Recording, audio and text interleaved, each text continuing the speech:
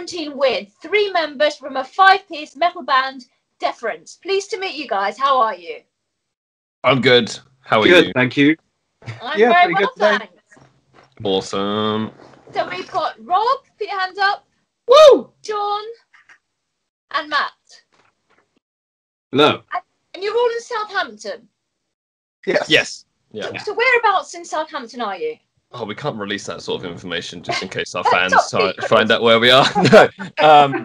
So I'm in a place called Lords Hill, but I am moving this Friday. So we pretty much, me and Matt live. Well, when I move on Friday, I'm gonna live awfully close to Matt, which I'm not sure if that's a good thing or a bad thing.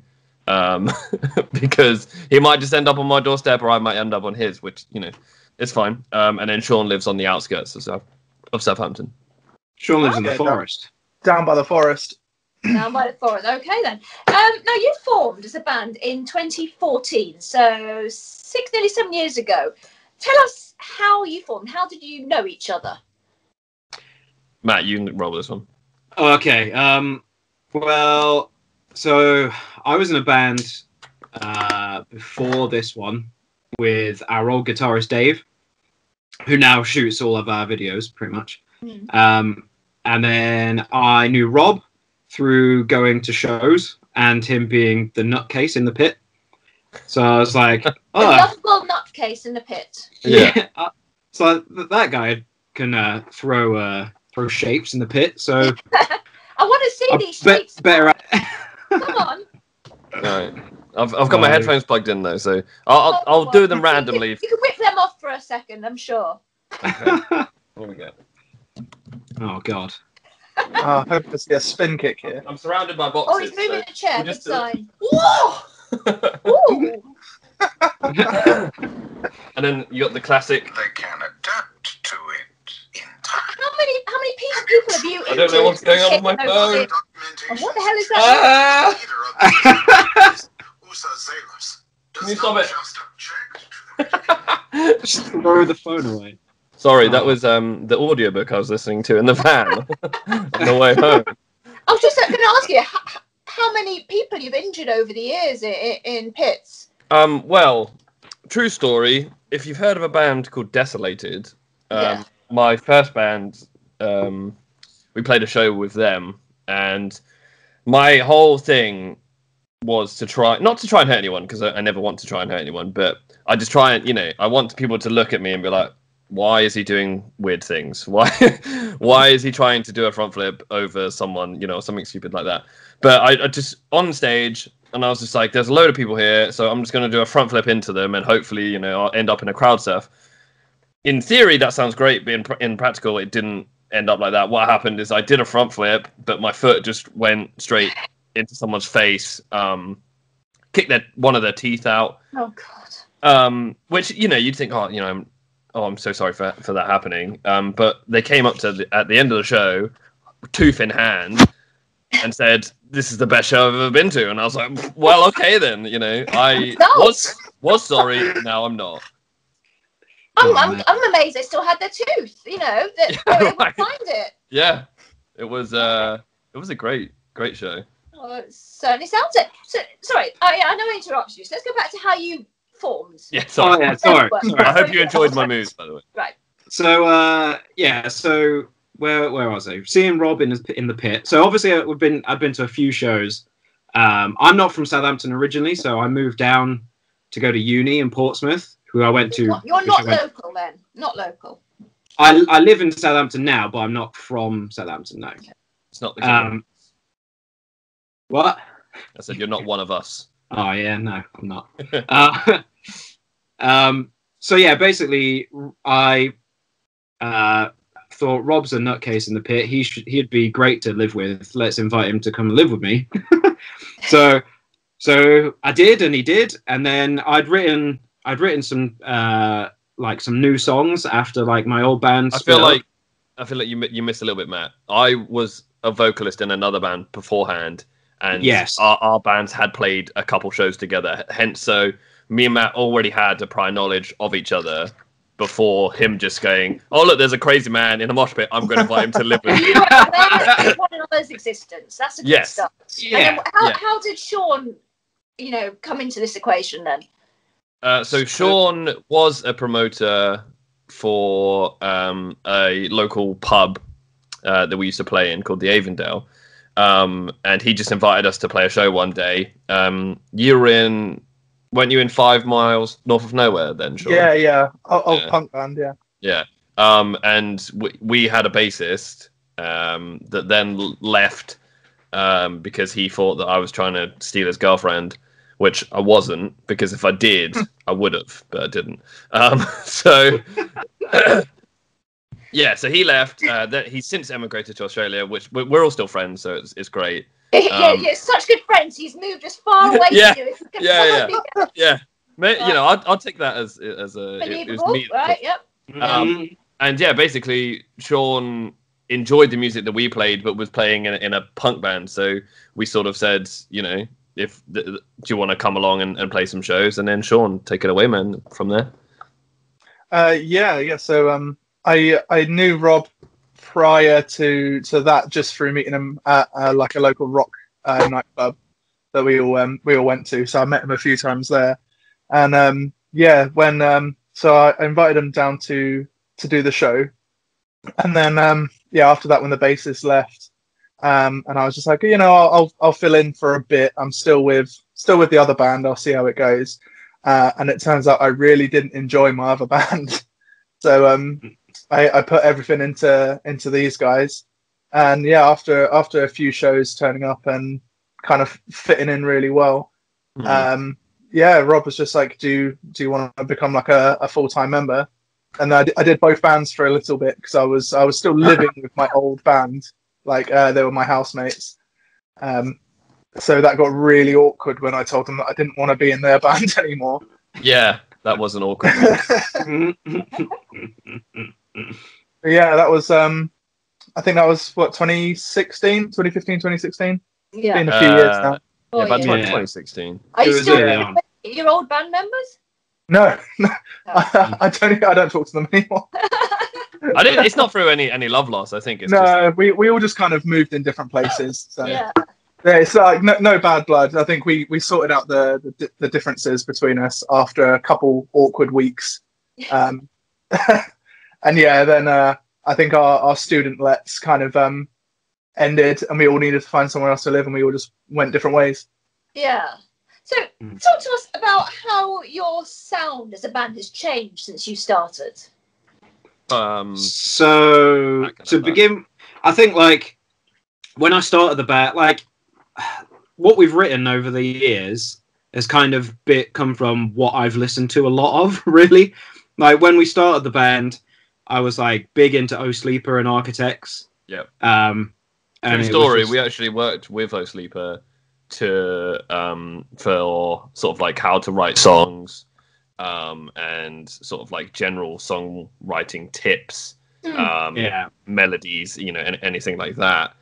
And there is I'm pretty sure somewhere there is a song where it's me on vocals and Mika from O Sleeper too. Yeah, 100%. Somewhere. Yeah, I have no idea where that file has gone, but it does exist somewhere.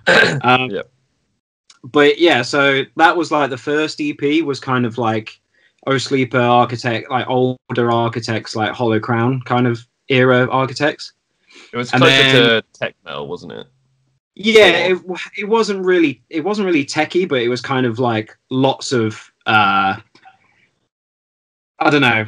Tech metal influences without the tech metal like the architectsy, And this the first EP, that was the 2017 EP, was it? No, this is 2015, the first one, wasn't it? Yeah. So your first one was 2015. Then Force Awakening 2017, then 2019, Condemned to Repeat. Yes. Yeah. Right. So 2017 based EPs, I like that. Very methodical. Yeah. So 2017. So False Awakening. Again, I was still listening to Architects a lot because they're great. But I'd listened to a lot of North Lane, their Singularity record. I just absolutely smashed that record over and over and over and over again. And I was like, right, let's write something like that, because that's kind of what I went for with that. And then, I mean, coming off the bat of that and going into like the new stuff, I don't know if you want to do a separate thing on the new stuff, but essentially I found that But stay away in between that as well. There was Stay Away in between that. And I think I found that like writing Stay Away for me was kind of such a slog with that song. Like we wrote like 4 choruses and like 3 of them didn't work. And I was like, I found myself struggling with choruses and like melodies and stuff. So coming off the bat of that, I'd been listening to a lot of like Chelsea Grin's new record, and I've been listening to Alpha Wolf and Knock Loose and like all the heavier bands. So I was just like, I'm just gonna write the angriest stuff I possibly can, and that's kind of where we are today.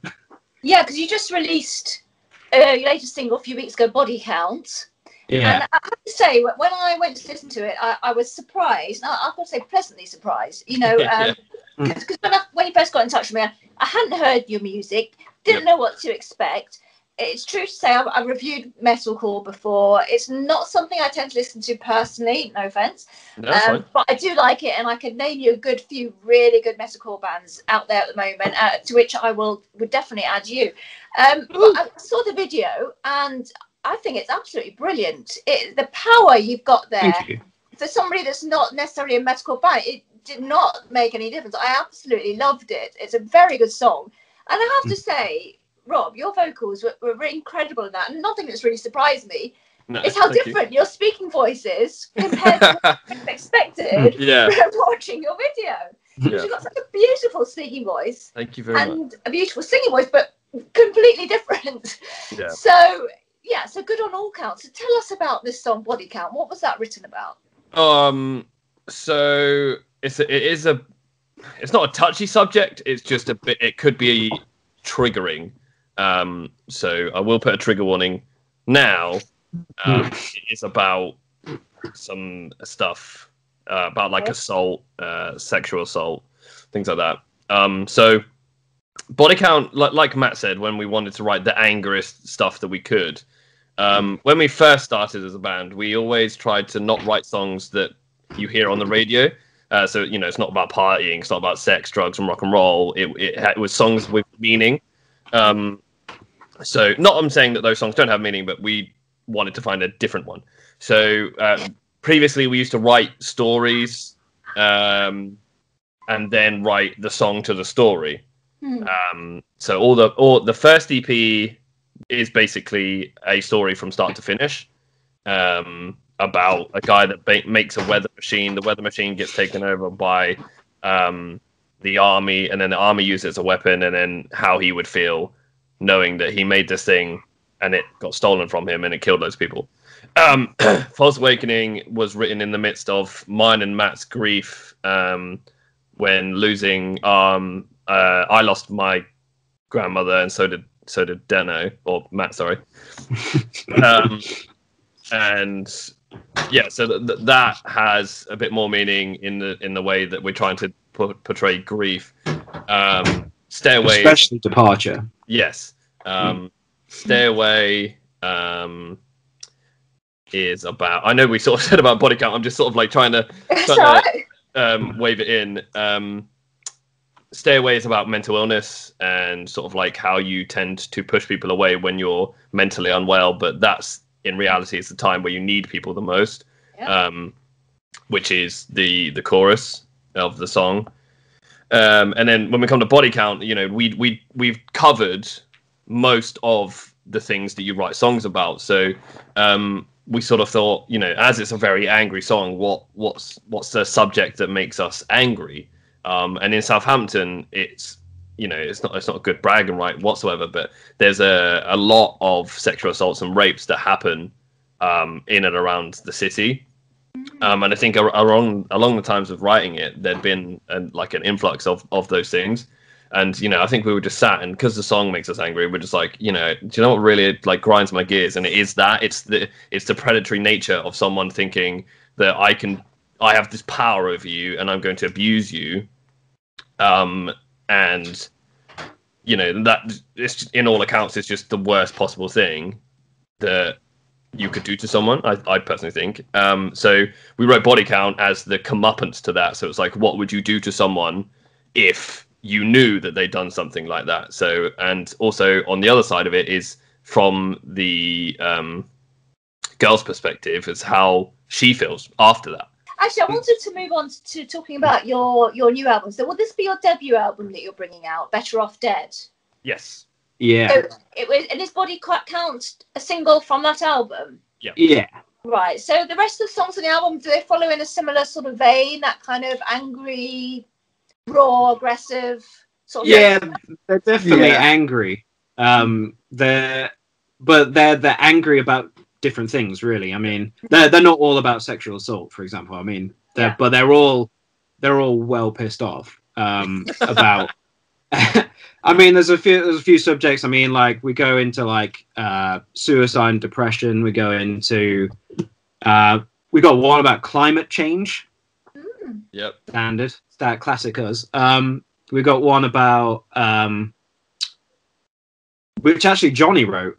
Johnny wrote the lyrics, most of the lyrics for this one, which is about like the celebrity culture and how everyone wants to be a celebrity, and it's like, what is a celebrity? Like, they're just another person, and like some people play up to it, obviously, and some people don't, and like how like that's kind of vacant and like empty kind of thing, like that. That was pretty deep for Johnny. I'll give him.